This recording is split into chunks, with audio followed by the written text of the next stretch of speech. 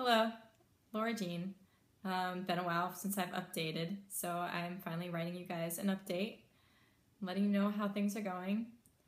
I have thoroughly enjoyed the summer. I've thought about updating a number of times, just didn't get around to it. Just been enjoying myself too much outside. So how am I doing? This year I have progressed very little. Last year I progressed pretty quickly.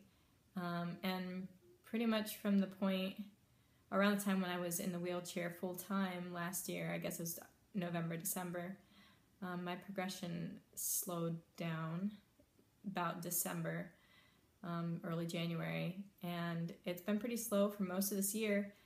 Actually just picking up a little bit in this last month or so.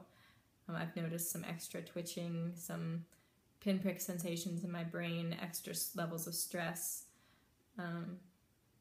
A little bit of progression. My pointer finger on my right hand I can't close it all the way, and I used to be able to. But that's very little progression, and I've been very happy with that. I haven't been sure exactly what has led to that, but with the little progression occurring recently, it's giving me a few possibilities that it might be what's been helping me the most. So one, there was a probiotic I started taking back in December of last year. It was, I think it's called the KE99. It's a Lactobacillus casei, C-A-S-E-I. I'm not sure how you say that. And just got it off of Amazon. And I was taking 2 in the morning and 2 at night. And I took that for a long time. I stopped taking it a couple months ago. So it's possible that that's why I've started to progress again. Also, for much of this year, I've been chelating using the Andy Cutler low dose frequent chelation method. And I've been using ALA, alpha lipoic acid, and just added in DMSA orally, both of them orally. And I have been taking them, and then I kind of backed off of taking them. And so that also might be why I've started progressing again.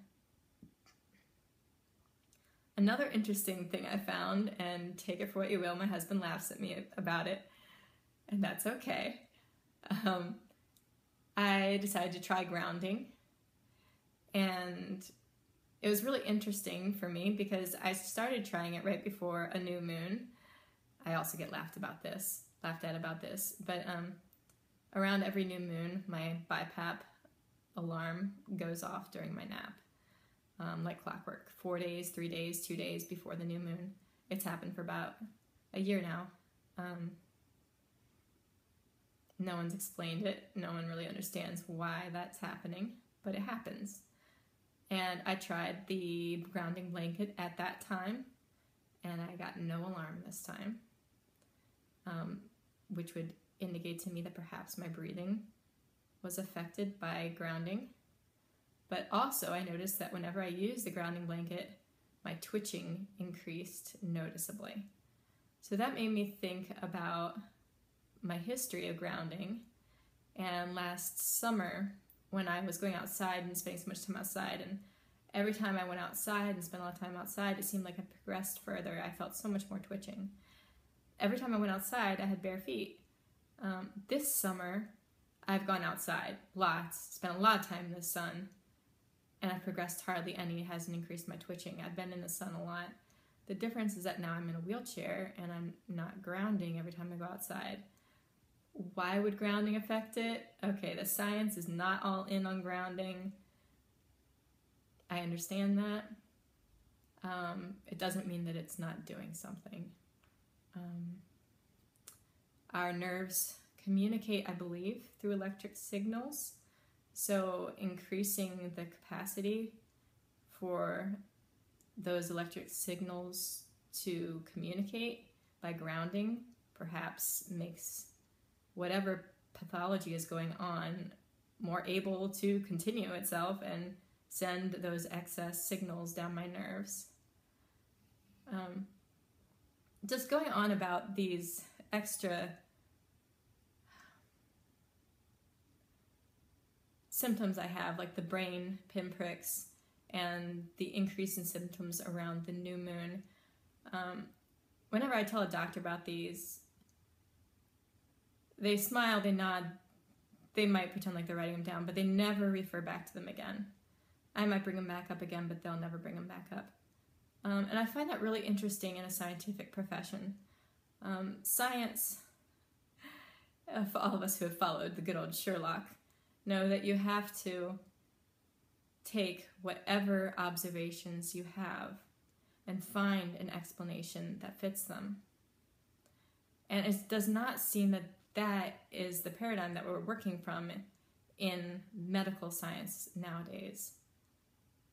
Even among alternative doctors, they're not taking all of the evidence offered. Maybe it's lack of time, lack of interest. We need more scientifically minded doctors out there, whether they have to be research doctors in institutions, ones who are willing to look at all of the symptoms that an individual presents and dig into them, because you will find things. Why do I have a cyclical issue going on here? That might have a window into some therapy that might be helpful. But the doctor has to be willing to take the time and to look silly and to chase every rabbit trail. That's what it takes to be a good sleuth, and that's what a doctor is supposed to be. I'll get off my high horse now. So yeah, the slow down progression. I also have noticed that my times of progression typically have been more increased around equinoxes. Laugh at me again. I am not a Wiccan. I'm not into anything that follows the equinoxes. It's just my observation that I've seen. The first year I was diagnosed, before I was diagnosed, my worst times when I first noticed it was around April. I had a definite uptick in my symptoms around October, November. September, October, November. Same thing happened last year, and same thing has happened this year. Wait, that was last year. Sorry, that was last year. Same thing's happened this year. Spring I had an uptick, but not much progression. I did increase my dewormer medicine during that time. I've been doing the Real Food Rebel recipe for an herbal dewormer, and that seems to work pretty well for my body. Basically around the equinoxes, I get a lot of feelings of pinpricks in my brain.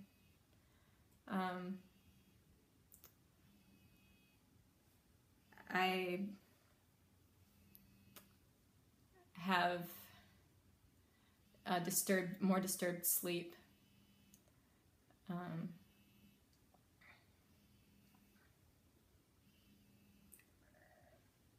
I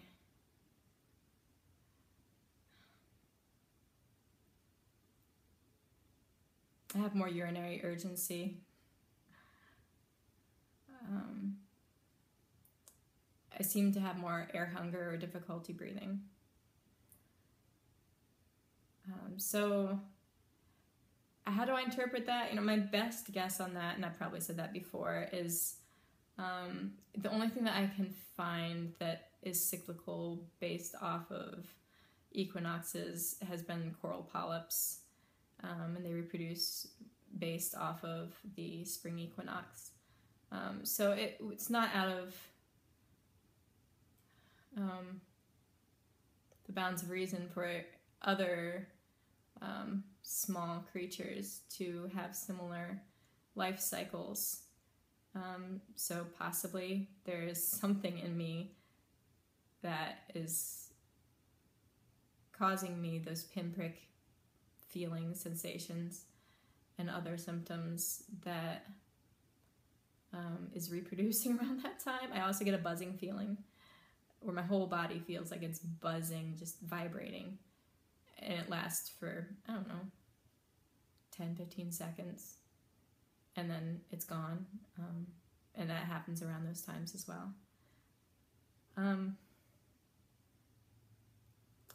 So I am thankful for the comments that I get on these videos. A couple of people, I've found some good friendships through this. Friend named Bridget, and she has her own struggle with an incurable disease and a very strong faith in God and a belief that God and Jesus and the Holy Spirit still work miracles nowadays. That's been encouraging to me. Also, a friend named Nicole, who has gone through a similar experience physically, where she had some ALS symptoms, was treated for Lyme disease through IV antibiotics, and has seen marked improvement. And her experience has pretty much encouraged me to further look into IV antibiotics. I did test positive for Lyme disease through DNA Connections last September, I think. I was on oral antibiotics, just azithromycin, for a while. And I did the herbs through Stephen Herod Buhner's herbal approach for about half a year. And I looked into the clinic that is kind of in the David Martz legacy, but I was not on board with their method, since they like to use pretty much every single antibiotic known to man, including fluoroquinolones, which seem to have a higher risk of damage to cells and neurological issues, which I don't think is what I should be taking. So I did go see a Lyme literate medical doctor, and I am considering IV antibiotics. Go away, Siri. And I'm thinking of starting off with some dewormer, an albendazole, Albenza, which is a joke.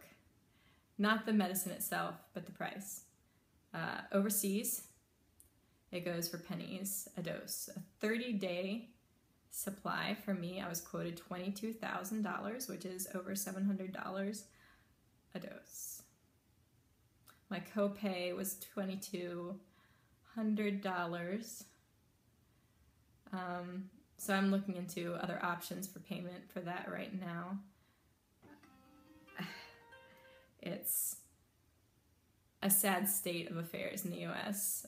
Yep, you can charge that much, and people will pay it because of the way our health system is set up, where the person actually receiving the treatment is not directly attached to the cost. It's not a good system that we have. We should see the price of what we're getting before we have things done medically.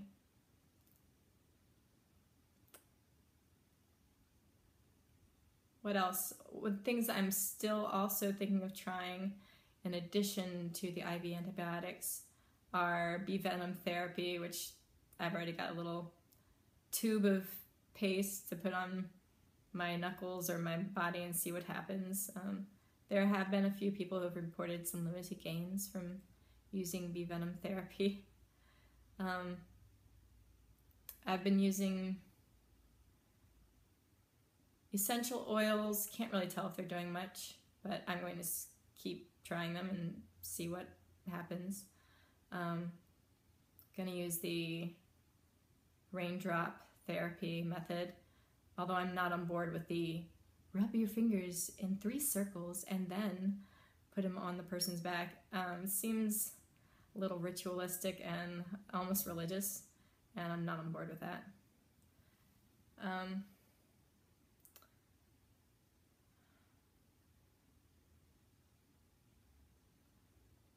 I would also consider taking Fycompa or Perampanel. That's an epilepsy drug with some pretty serious side effects. It is said to possibly give homicidal tendencies. But I have 2 acquaintances who are currently on it, who have ALS, and who have reported gains, regained function with no side effects. So I will possibly be looking into that as well. Right now I'm a little nervous about getting the PICC line for the IV antibiotics, but I don't really see any other good option right now for therapy, so that's the direction I would like to go.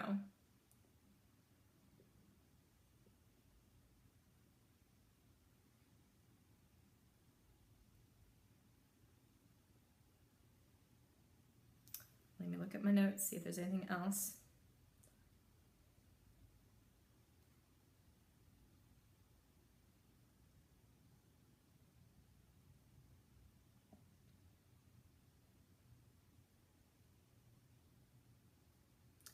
I did buy a vibration plate and a chi machine. You can see the chi machine behind me. The little thing that cradles your ankles and moves your legs. It basically moves your lymph. Moves your lymph. I don't know how to say that properly. That's not probably phrased correctly. It moves your legs back and forth so that your spinal fluid is able to move. Just thought that would be good for someone sedentary like me. The vibration plate, I'm not sure is good for me or not. And I'm gonna have to stop for a while. So other things I think I've benefited from or have tried recently, I upped my magnesium. I added magnesium threonate, which supposedly crosses the blood-brain barrier. And I forget how much is in each pill that I take, but I'm taking 8 pills a day, and I'm still measuring low in magnesium. So I gotta add more. Also, making sure I have a lot of coconut oil. I really find that it helps my energy level, and it helps maintain weight, which I think is really important for people with ALS, especially with all of our twitching muscles. It's using up a lot of energy. Sorry about the moving camera, the wind is going.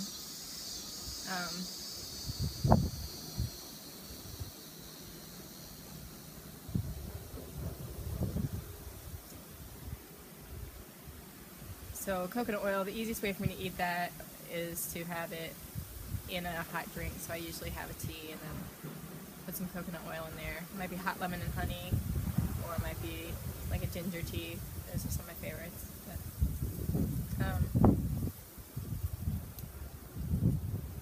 So other than that, I'm hoping to maybe get a sauna, which would be quite an investment, but see how that works for me. I don't want to do intense high heat, but maybe on the lower end of it. For my breathing, I did measure at 35% at my last clinic, which is low. I still seem to not have any significant desaturations at night, and keep my CO2 levels reasonable. So right now we're okay. Although we did start talking about maybe using a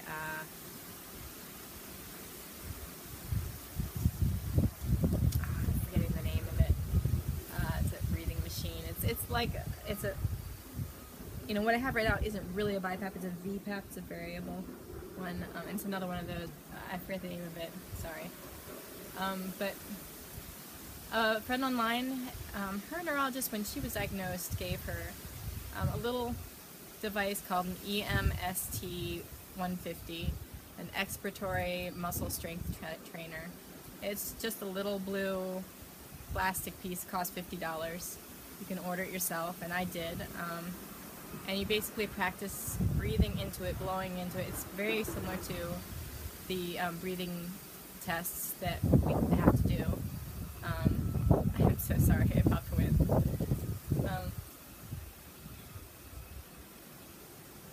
And so my next quarterly appointment with my neurologist will be in October, so we'll see if that's helped anything.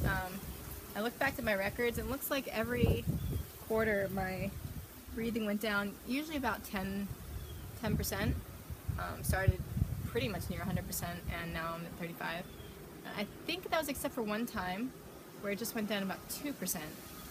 And during that time, it was interesting that I was practicing a lot for my concert. So obviously I was using my breathing a lot. So it makes me think that if, again, continued use helps preserve muscles. And I really believe that my left arm I can lift it still. I can't lift my right arm at all. My left arm I eat with every day. So that, again, that's continued non-stressful use.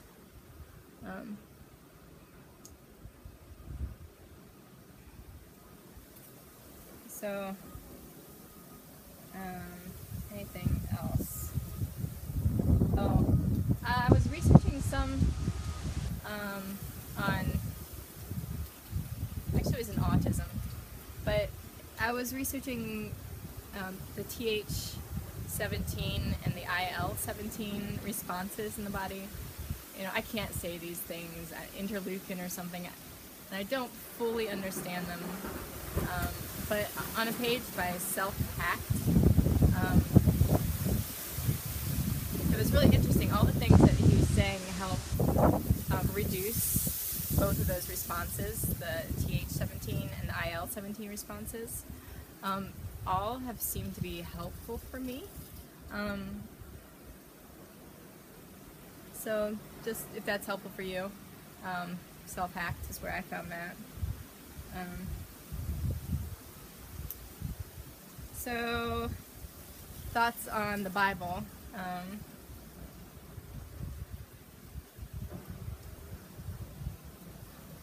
I'm a Christian still, believe it or not, and just to encourage you other Christians who are dealing with similar problems.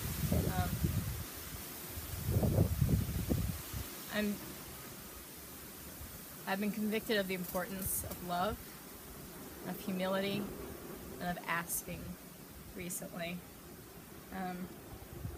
You know, I love that verse in the Bible where